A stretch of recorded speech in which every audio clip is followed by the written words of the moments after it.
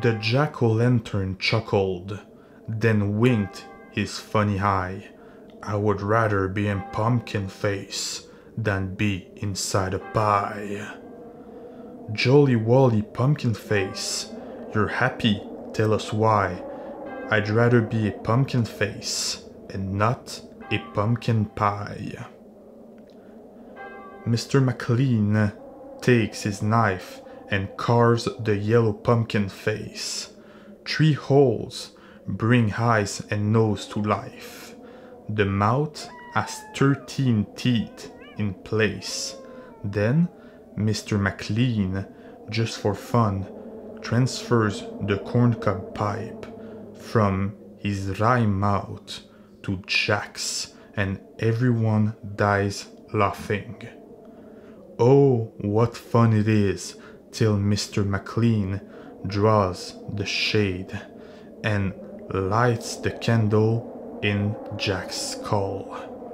Then all the inside dark is made as spooky and as powerful as Halloween, and creepy crawl the shadow on the toolhouse floor, with Jack's face dancing on the wall. Oh, Mr. McLean, where's the door?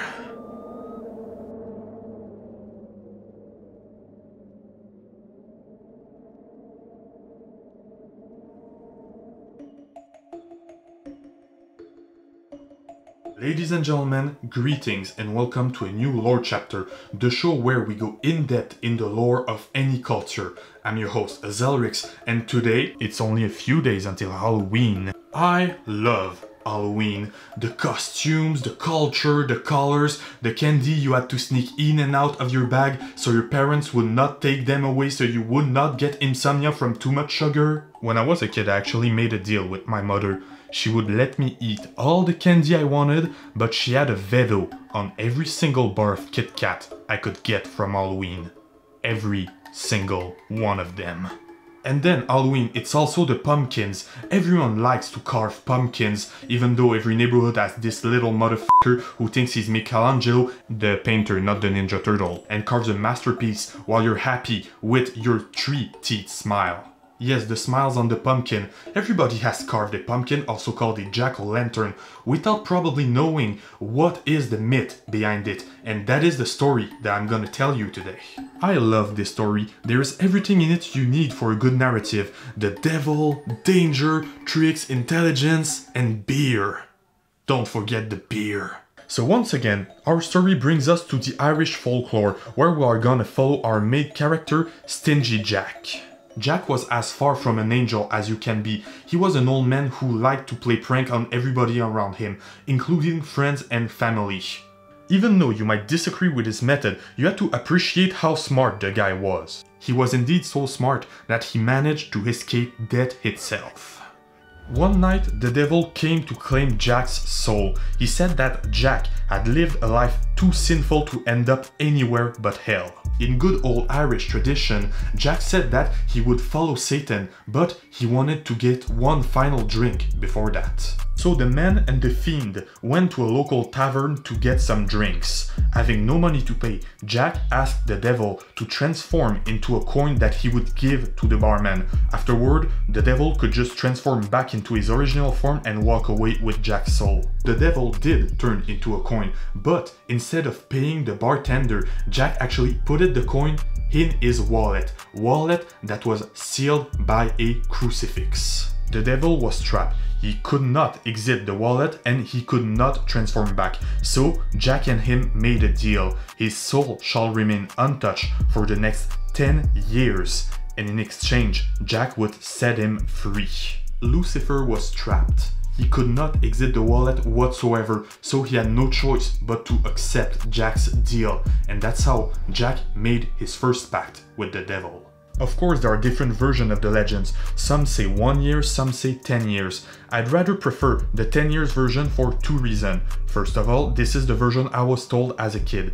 Then, it opens the possibility of Jack actually hoping to die in the following 10 years before Satan came to claim back his soul. And if this is the accurate version, well, the second part of this legend gets much more interesting.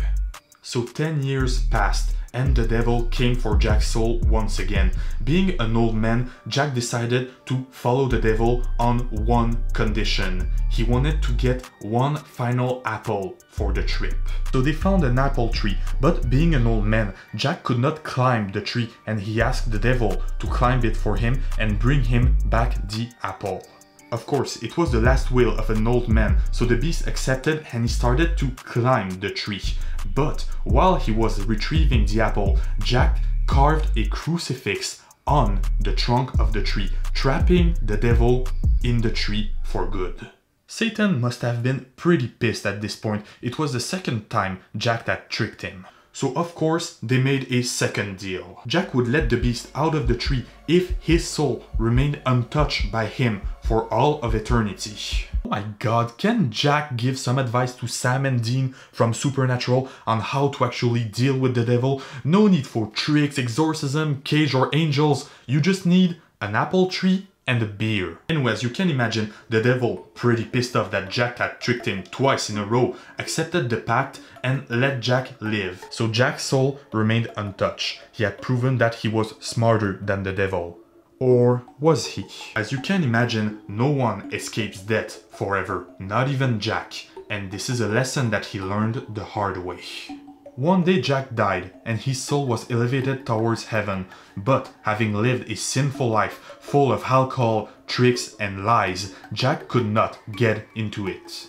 Jack was sent to hell, but having made the pact with the devil, his soul could not go through the gates. Satan, faithful to his word, told Jack that because he had no right on his soul, he was condemned to wander the world all alone as a ghost.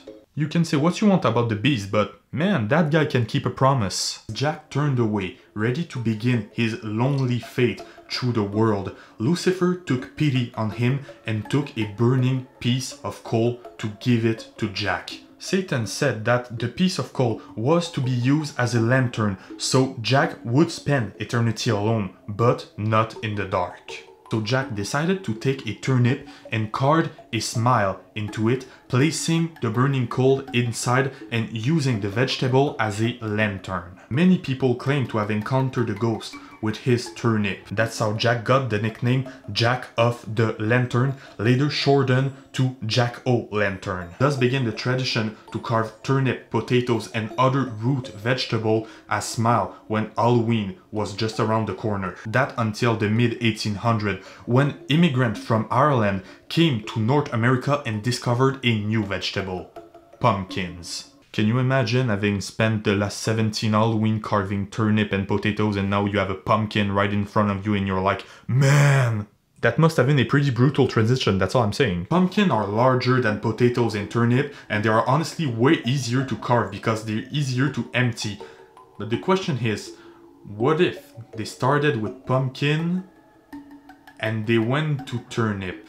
Jack have actually carried a pumpkin because pumpkins are heavy, man. Oh, wait a second. Yeah. Okay. Good. It was a random subscriber. He wants me to shut the fuck up and go back to talk about Jack-o'-lantern. He also said some pretty disruptive comments about the ugliness of my beard, but I'm used to it. So still today, the smile that is carved on a pumpkin is called a Jack-o'-lantern in honor of Jack, who tricked the devil not once, but twice, with pretty much the same technique, and is now condemned to wander hurt all alone, having his only lantern as a friend. In the meantime, Stingy Jack became a lovely legend from Ireland that I personally really enjoy, but we can ask ourselves, where is he now? Has his soul found redemption? Is he wandering through the hurt looking for forgiveness with his lonely coal as only source of light? Or is it truly the end of the tale? of the Jack-o'-lantern. Remember that the legend of the Jack-o'-lantern is a very popular legend, so there is as many versions of it as there is tellers. Subscribe and activate the bell to be notified when a new video comes up. Then tell me in the comments, what legend surrounding Halloween do you love the most, especially at this time of the year? Follow my Instagram to support my hard work, and remember that in every legend, there is a part of truth. On that note, I'm gonna wish you guys a happy Halloween, and as always, thanks for watching.